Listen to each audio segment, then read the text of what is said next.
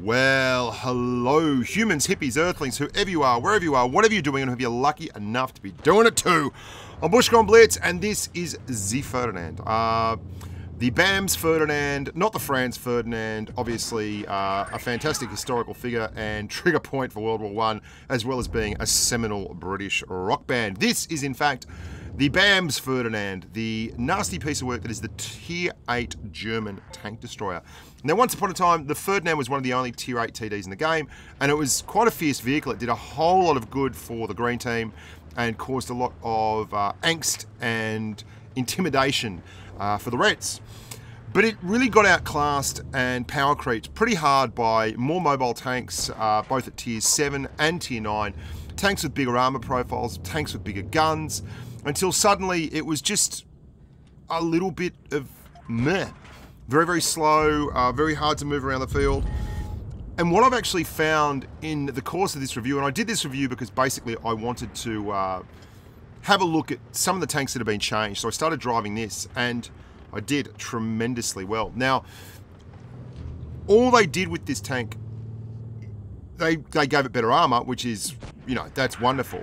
They really did. They didn't touch the gun in terms of raw damage numbers and everything, but they gave it better armor, and they gave the gun itself better dispersion on the move and while traversing the gun around the place. And that's really noticeable. I mean, it is really noticeable. If you've driven this tank a lot, you'd realize that you're going to see in the course of this video a lot of shots hitting that just maybe might not have hit or would have been very borderline previously. The other thing they did was they improved the terrain resistances. So there's 3 sets of terrain resistance in the game. There's soft, moderately soft, and hard. Okay? Gold, silver, bronze, soft, medium, hard, whatever you want to call them. There's 3 different ones. And every map has those terrains modeled into it. So when you're driving around, it's either hard terrain, moderately soft terrain, one of those 3. And that's a coefficient that goes into your traverse numbers and everything like that. So when you're driving around, if those terrain resistance numbers have been improved, then your tank will just traverse better, it will accelerate better, it will hold that speed better. And that gives you better mobility. And what I really love about this balance that has happened for the Ferdinand is that it hasn't been massive. It's not like they've given it an extra 10% damage per minute. They've made it more accurate. They've given it an extra 10 degrees of traverse raw. That they've given it, you know, 300 more horsepower and upped its speed limit to 40 kilometers an hour. They haven't done any of that. They've just given it better numbers for dispersion on the move and while traversing the gun, and improved the performance on soft and moderately soft ground. And they have in fact raised the armor profile significantly of the 2 big weak points either side of the drive wheels. If you look at the front of the tank, you can see either side there's an angled part that runs back towards the tank itself, and they're now 200 millimeters up from 80 millimeters, which is good. But again, you're going to take most of your damage through the cheeks of this tank, and you're going to need to learn how to angle. Like you're going to see how I am here at all times is angling the tank. And generally, this is one of the more passive games I played. Mostly in this tank, I played a very, very aggressive game. And it was rewarded. The tank really can do it now. And that's, I'm going to show you some instances of me being just mobile with the tank and seeing how successful that is and why it's such a good thing. And this game didn't end up the way I wanted it to, but for all that, we did pretty bloody good, and it's just a testament to how good the tank is. I mean, it's really, really good. It's now probably one of my favorite Tier 8 TDs, and you know what, the second TD that I really love at this tier is the Panther 2, just because it's mobile and great gun, but I mean, it's right up there for me with the Panther 2. So anyway, I ran it for 28 games on NA. Now, 71%, 2,316 average damage. Pretty solid, right?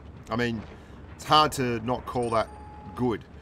And I'll run you through the stats here at the bottom of the screen, and you can see them, but this is where the real improvement has come. I mean, seriously, this is where the real improvement has come. And it's noticeable. Its terrain resistance stats have increased to the point where you can just do enough traverse to keep people in front of you if you're canny and smart enough with your tank. And really, and you can see I angle up immediately to that T20, just constantly keeping it at an angle. He has to fire HE, He does 40 damage or 39. I mean, it's not really neither here nor there. And look at those shots. They're all with the gun traversing and the tracks moving. I mean, this is really why the tank now works. And I'm angling and angling and angling. And it's so good now for dominating lower tier mediums and lights who try and push on you. You can see I'm with Nick from Premo here. That's an on-the-move shot again. Like, very, very solid.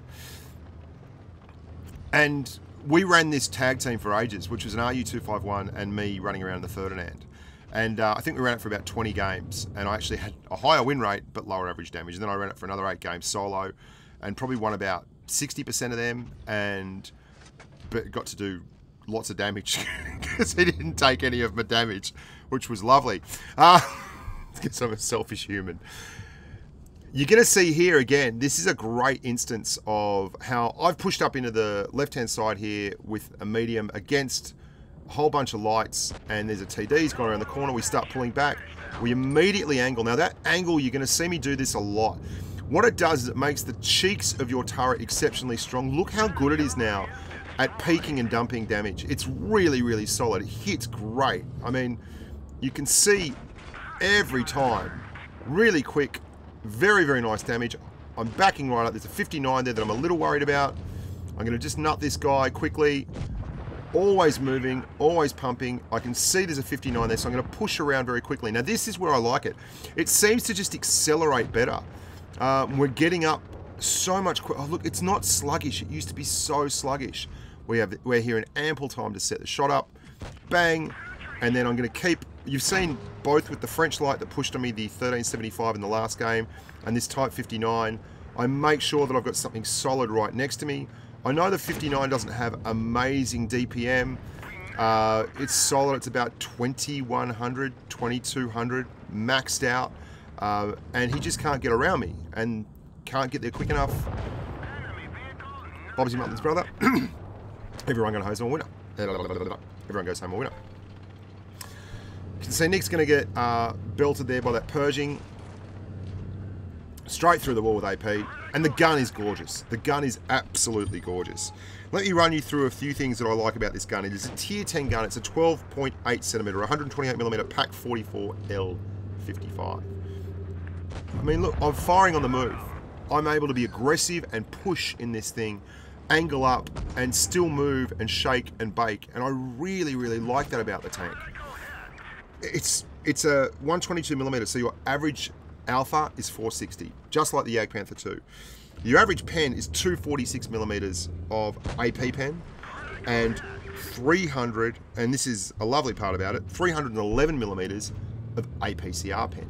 You don't have heat, so you don't need calibrated shells. You don't get a lot out of it anyway with AP and APCR compared to when you've got heat. But for all that, your APCR doesn't eat spaced armor, doesn't get stopped by spaced armor. It goes just fine.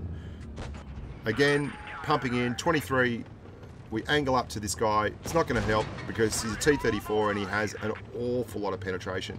Now the mobility isn't bad, but it's not quite quick enough to get around the corner there in time because I'm an idiot and I go and turn shallow. A Jag pushes up into him.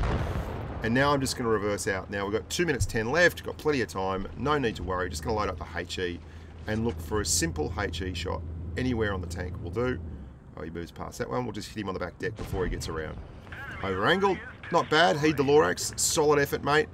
You nearly pulled that one out for the team and your team was looking pretty much tough and done by then. So that's all pretty solid damage. Again, I mean, it's not the same old Ferdinand. It's not your granddad's Ferdinand. It really isn't. It's such a different tank. And it's such a subtle change. I really am impressed that the guys can get balance this right on this tank. They've taken it for me from a tank that was kind of not doing a whole lot to a tank that is now really, really valid and useful in the current meta. And I've got to say, playing tier 8 and tier 7 is so much more fun right now than playing tier 10. It's just not even close. It is so much more enjoyable to play this meta where people are moving, heavies are pushing, everyone's active, there's a lot going on, and yet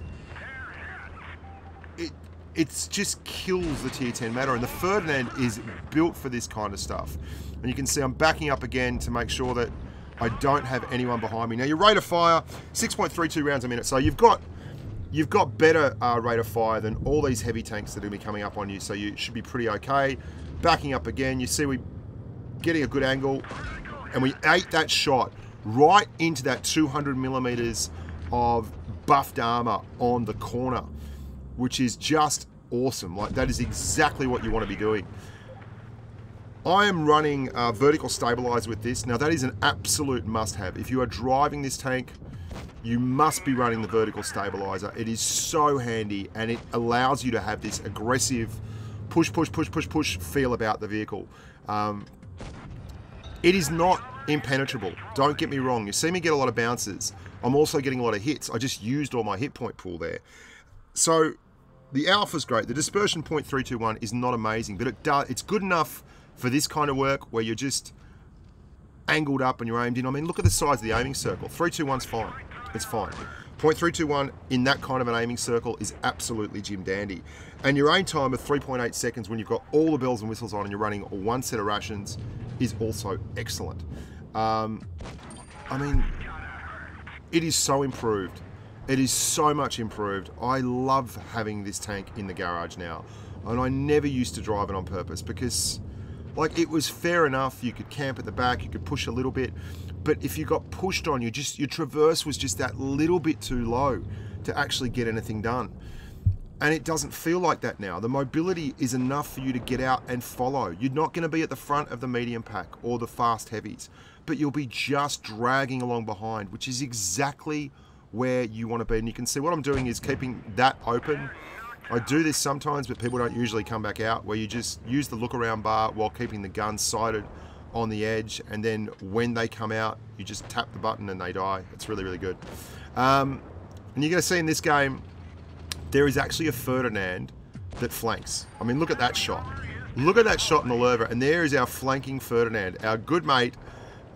He's at the back, he's flanked around the grub, and you're going to see the armor profile here. With AP, if you're unangled, no problems, you're getting damaged. It's just all there is to it. And I'm going to use this to try and side scrape off.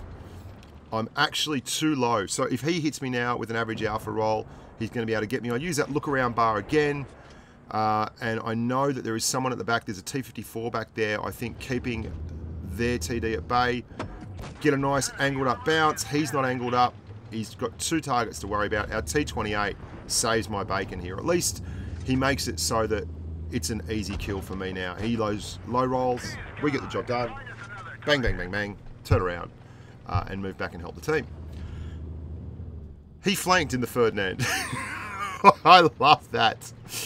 Now, this is hard terrain for the most part, so you're not getting the full benefit that you get on the soft and the moderate terrain. But hard terrain was never the problem with this tank. Most tanks don't struggle on hard terrain because hard terrain is very, very easy to get your absolute 100% true traverse number. What you don't get on that is a feel for how badly it performs on soft and really soft terrain. Or moderately soft and soft, however you want to call it. Watch this shot. Yep. The gun is just fine, hey. Running it with vertical stabilizer is a huge positive. It really does help things. We've got no shots here on. We don't have any more hit points to burn. We've done plenty of damage. We've really helped the team out. We're just going to basically let this Yag Tiger come around the corner, put one into him, and if he gets one at us, that's all well and good. But at least we've done our best for the team. There you go. Now your sides are incredibly thin.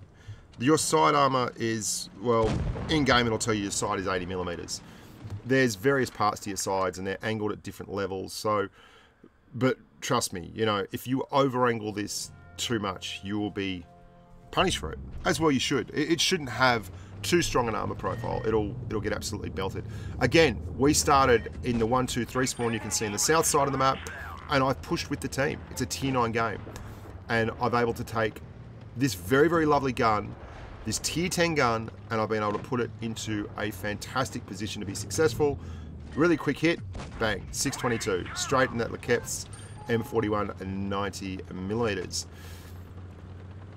I know that's not how you pronounce it, but anyway. And then we push, straight around, bang, thank you. Look at that lag. Like, this is what I have to deal with on the NA server.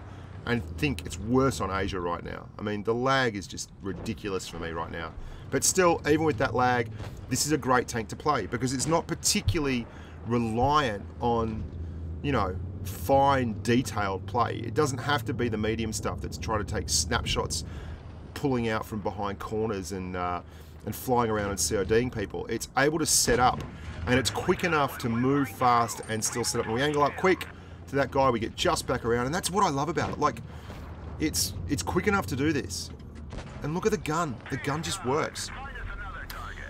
So I wholeheartedly approve of the brand new Bamz Ferdinand. I'm a big fan of it. I want to get around there, but I don't want to block that Leo if he wants to pull back from that defender. So I give him a bit of space, give him some C room, and then I'm going to push pretty hard on this defender here. I've got Nick on the right-hand side again. He's in the RU. Lovely, lovely, lovely. Very good player. And I will wholeheartedly agree with you if you say, well, you were playing with a really good player, that's why you have such a good win rate. Like, that's absolutely true. I wouldn't have won nearly as many games if I hadn't been playing with Nick. So I'm not pretending, but I certainly would have won pretty close to bloody 70%, and I would have had a lot better average damage than 2310 because this guy keeps taking my money, my numbers. He keeps taking my numbers. Mod 1, no problem. AP, straight through the front. And again, I've pushed. I'm pushing. This is how you play TDs. This is why I love Tier 8. Tier 8 features so many different kinds of gameplay and so many different kinds of tanks. But there's... TDs are your DPM kings. That's exactly what you get at Tier 8. TDs are your DPM kings and are best served pushing the line where they can get lots and lots of shots out. Okay? That's what a TD is at Tier 8. That is not how a TD is played at Tier 10. At Tier 10, TDs are played from the spawn, as you saw on that first map where I was running from the spawn on. And sure, that's valid. Like, it's valid in certain maps. But to be able to play a TD like this, where you can bring this kind of gun and this kind of DPM to bear really, really succinctly and precisely on a map against this many heavies and know your angles and work the map and do well with... I mean, you can see I've pushed up around here. I've got Nick behind me, hull down on the hill. These poor old T-34s are in a horrible position. I can see them pushing around here. I'm going to go and side scrape off this angle again. Just setting up, waiting for it. And the guys from Chrono, they did the right thing. They pushed up, but they just didn't get support. And their team didn't hold that flank. Like, Port Bay is all about that part where Nick is now. Without that area there, you can't function correctly on this area here. And these T-34s and this T-54E1 got stuck trying to hold this area here with shots coming in from two sides. And it's just, I mean, it's problematic. And that's one of the reasons why people get triggered on this map, me particularly, when you have 2 or 3 mediums and they simply don't go to that area out there on the flank. Like, that is the must-have rock that rules the map, like aka the oh, look at this. So this is what I love about it the most. When you get Tier 7 tanks in Tier 7 games, you can be very aggressive and you can really hurt them. But you can see here, I push up really aggressively because Nick was stuck in a terrible position and needed a hand. I have no idea where that went. Looks like that one went right through. 240 odd millimeters of pen. That's a T49. Looks like it went right through and did no damage. I don't know what that even does. Just for reference too, this is the same pen the Death Star has on its high explosive round that does 1300 average alpha, 246 millimeters. Makes you think, doesn't it? Anyway, I digress. So the traverse now, your raw traverse numbers, nearly 40 degrees once you've got everything loaded up. That's another one. You can see you eat up so much damage when you do this. Now, I know that IS has the stock gun, and I incorrectly think that I can ignore him. And I eat a lot of damage from that IS player. Player underscore 189231 or whatever his name is. I mistakenly think that he is going to be a pushover so I can ignore him. And he can't, he starts pinging me. I'm like, you grub. You absolute grub with your little stock IS gun. How dare you? And he does it again, I think. Well done him. Like, more for me for giving him an even break. But he pushes up. Kudos to him. Like, absolutely pushes up at me. He sees me at 257. Thinks I'm going to be something he can clear off the map. And you can see I'm using that bush there. By putting that bush in front of me as well, it stops anyone from really getting a good look at your weak points. If you can pull back far enough so that you're a bit of a silhouette, it stops the weak points from popping, and that means that you're able to get bounces easier. And you can see the reload speed on the tank is excellent. I mean, you're throwing out a shell every 9.5 seconds. Now, I do run rammer on this. There's nothing extra special in this loadout. I run the rammer, I run the enhanced gun lane drive. You can run vertical stabilizer on a TD now. It's one of the reasons why people who pretend that some TDs that shall remain nameless are too hard to fire and they have bad aim time and all this and crappy gun handling and dispersion. Vertical stabilizer will pretty much fix any problems you have. Vertical stabilizer is where it's at. Like, aim time is so much more important than dispersion.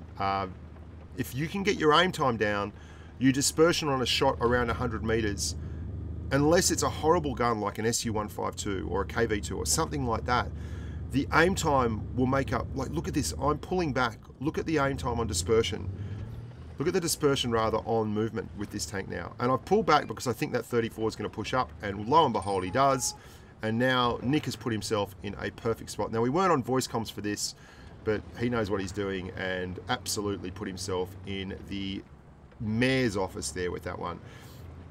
I knew I couldn't take a shot, so if the T-34 pushed up on me, I would leave myself open to possible death and loss, which would be very upsetting for everyone concerned. So I just pulled back to the point where he could not shoot me at all, and I could still spot him.